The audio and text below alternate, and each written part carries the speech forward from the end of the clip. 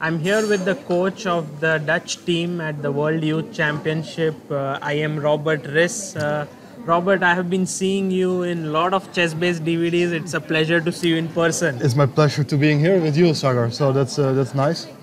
So how was the overall experience in India and how did the Dutch team do? How many people came here? We were here with three kids and me as a coach and one father of the kids. And so small group, but we did. We had one girl under 14 who was very close to become world champion, but just the tournament took 2 days too long, and it's a pity that she lost the last 2 rounds. Otherwise, she had reasonable chances of becoming a world champion. But besides that, I'm not too unhappy about her play here. So it's my private student, Eline Roebers. Yeah, Eline Roebers.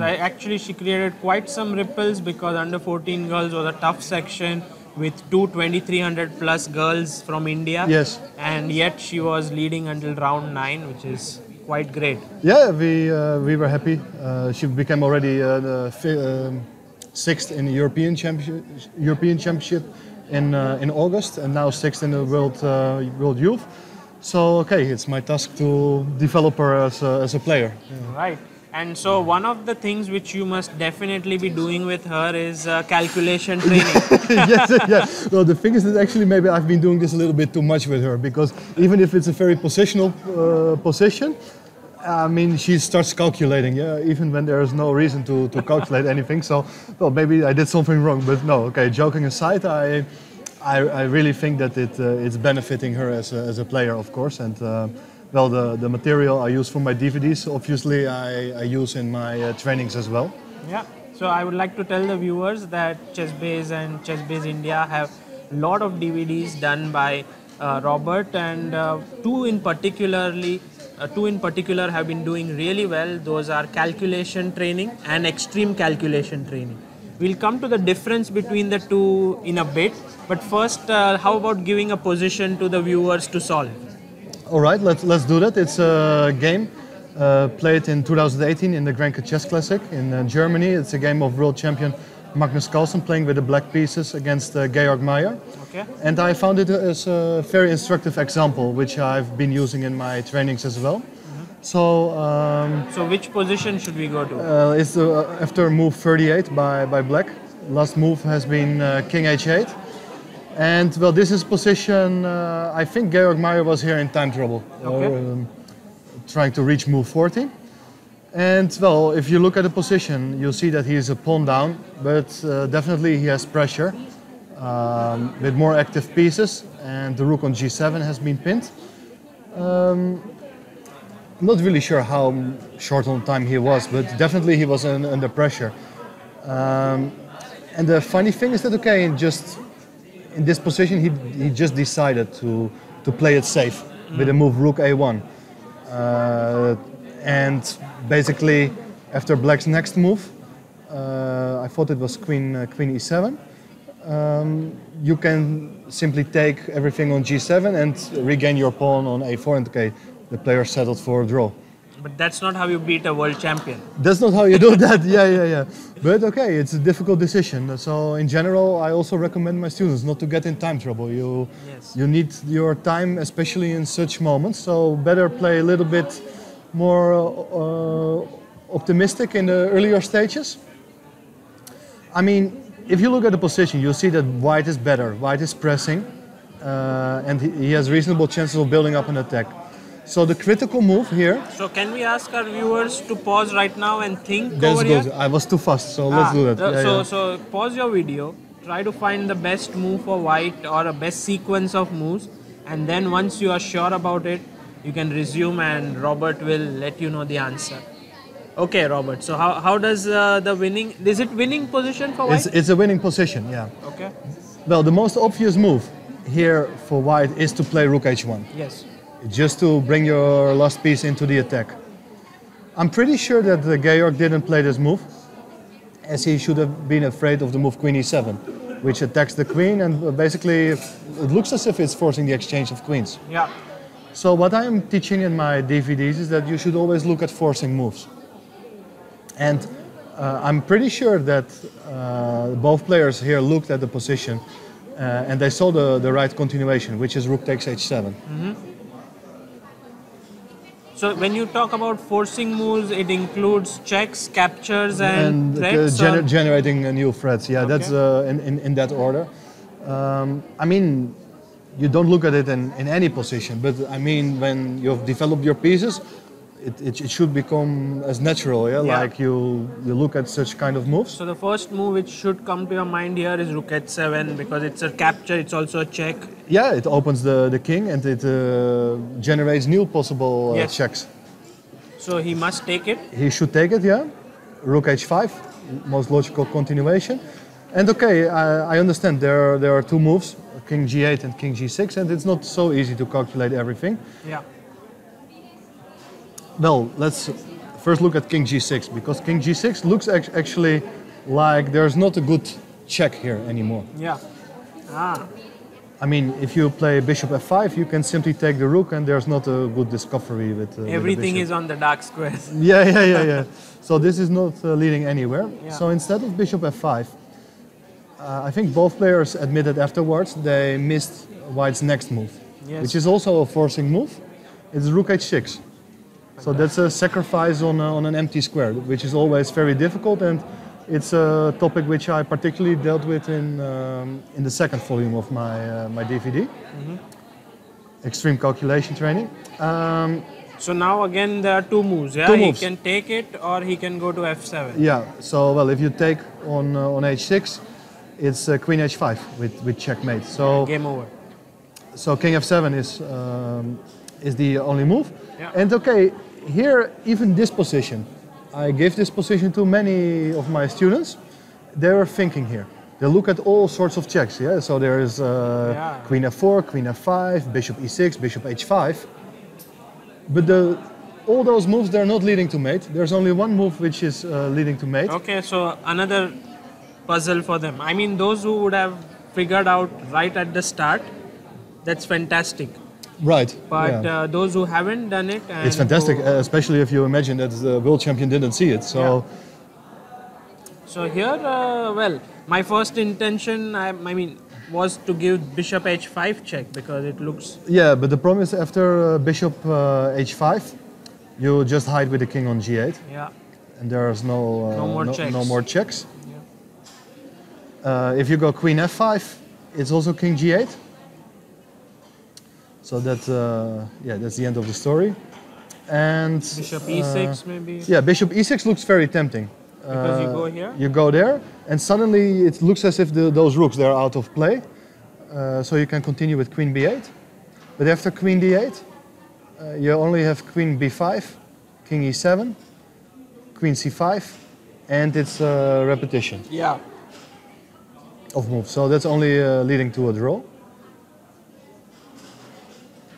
So the normal checks do not work? Exactly. So the difficult move here, I think, is that you go with the queen to the side, with queen h5. Yeah. I think it's a very difficult check to see. I mean, once you move it, everything becomes clear. King g8, rook h8. Sure, yeah. Also, the difficult thing is that the rook just came from h5. So I think a lot of people have difficulties visualizing the position it clearly. Well, right now after king g8 is rook h8 with checkmate. Yeah. So it's a nice. If queen h5, there's no defense here. So in that way, king g6 is kind of refuted. Right. So well, but it's a critical move because this is the only way which is leading to mate. Yeah. You should probably play king g8. Then you play bishop e6 check. So rook f2 f7. And well, here there are two. Well, you can't move this rook because it's a mate. Good point. Yeah. Yeah. So only this move. Only this move. And here a lot of people are struggling because they, of course, they consider to take the rook on f7, but then you're a piece down. Yeah. It's actually a very interesting line. And it's also winning, in fact. Once again, if you take with the rook, it's checkmate on h8. Yeah. And if you take with the queen, then there is queen b8, Yes. queen f8, and there's a deflection trick. Nice. Okay, Yes. And this wins actually. I mean, because you also at the end win the 8 bishop. Right. You can't do rook g8 because that's a mate. The line even continues, yeah. So, yeah, that's nice. Now, okay, I show you that after bishop takes f7, there's king takes f7. And even this position, a lot of students are struggling to find. So it's quite a deep exercise with a lot of hidden resources. Yeah. So obvious moves here are queen f5 and rook f5.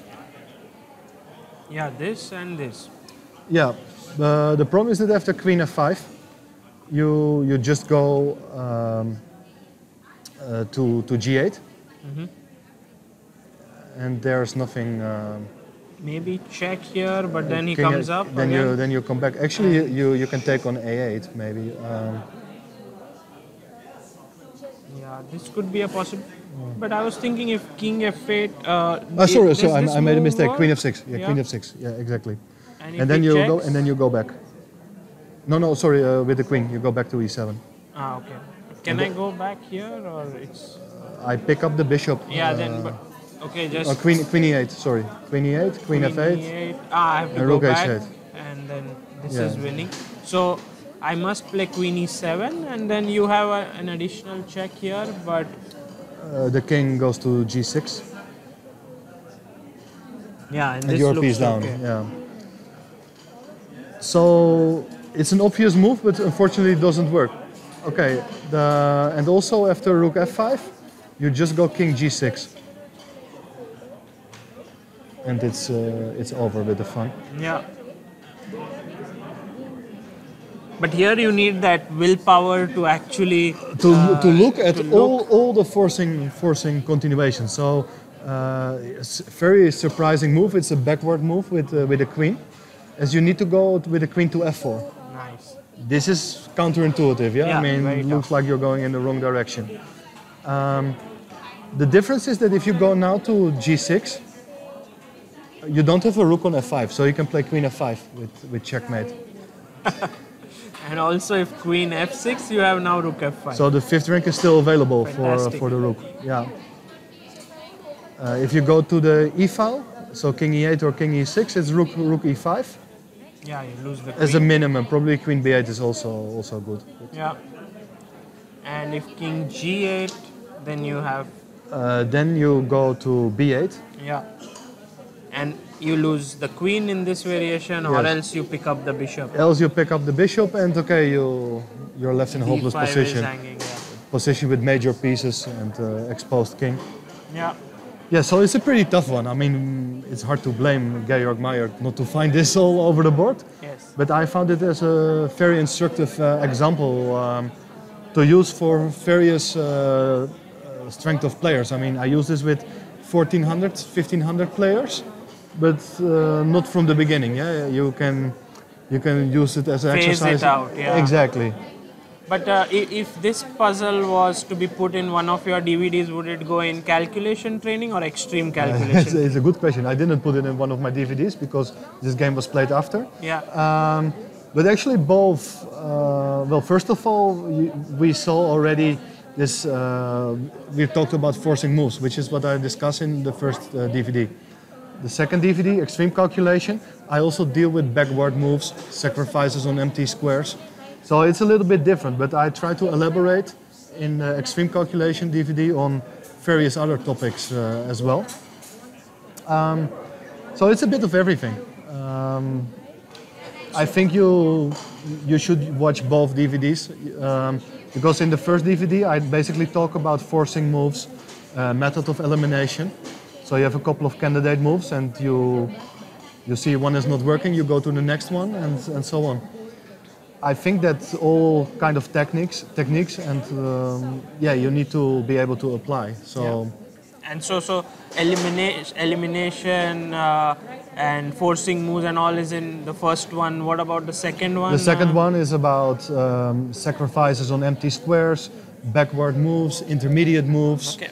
Tougher concepts. I believe it's a little bit tougher. That's why we choose the title of extreme. Yeah.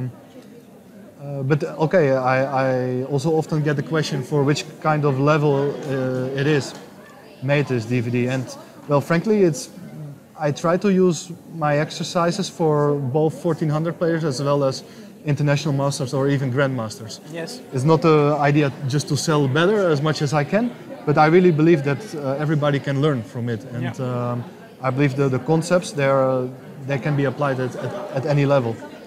Fantastic. And one of the advantages you have as compared to other people is that you actually have used this material with Sure. your students before. Yeah, exactly. Yeah. I mean, that's why I believe that my positions, the positions I use, my content, it's working out well. It's difficult, and I know. You know the common mistakes that the players will make. Yeah, also in the DVDs, I often mention wrong moves, so I don't give only the solution. I try to also discuss typical mistakes made by club players, and yeah, that's what I do. Also to discuss certain thinking techniques, just to to let the viewer improve their calculation abilities. Sure. So are you planning to be something like Mark Dvoretsky, who was an IM who didn't want to become a GM but was one of the finest trainers Yeah, in well, the world? actually, I really like teaching. I come from a family with, as both my parents were teachers, not in chess, but yeah, I really also enjoyed coaching here, and I think I do have the skills to pass over my knowledge to young people, but also to other interested people. Yeah, so I like it. Do you have any GM noms or? As a player, you mean? Yeah. No, I came close a couple of times, but then okay, so life is changing at some point. Yeah, you become from a player, you become trainer, organizer. That's what I'm doing nowadays. But yeah, the ambition is still there, and Yeah, really? Yeah. It's just you keep it for the rest of your life. Yeah, so it's in your blood. Yeah. I hope that doesn't happen, and that you're able to. You know, when you train some good students, your chess level also improves. It motivates. It really motivates. I mean, I was working here with the Dutch kids, and well, I'm preparing for them. So I also worked on my own openings indirectly. So yeah, it motivates. But now the second problem is to find some time to play and find an excuse to leave my girlfriend at home. Yeah. No, just kidding. Right. So I would like to tell the viewers that if you would like to get this extreme calculation and calculation DVDs, both of them, the links are in the description. And also, if you would like to see all of what Robert has made for ChessBase, there are DVDs like Mating the Castle King. Yes. Also the mating volume on weekend king side, king in the center. Also strategy training. So basically, how to make a plan. Yeah. That's basically it's the same concept. What I did with calculation, I also did with strategy. Yeah, also used in my trainings with my students. Fantastic. And if you would like to get in touch with him, we'll also put his email address in the description. Robert, thank you so much for your time My and pleasure. showing this very interesting position to us. And I hope that you enjoy your remaining time in India, whatever it is. It's fantastic here. So unfortunately, I'm going home tomorrow, day after tomorrow. But India is a great country. I asked your student, what do you like to eat? And he said, she said naan. Yeah. Yeah, so I also really like the food, but okay, I have to admit that I'm also looking forward to the Dutch food again, but I will not bother you with that. So. Sure. Okay, thanks a lot. All right, thanks.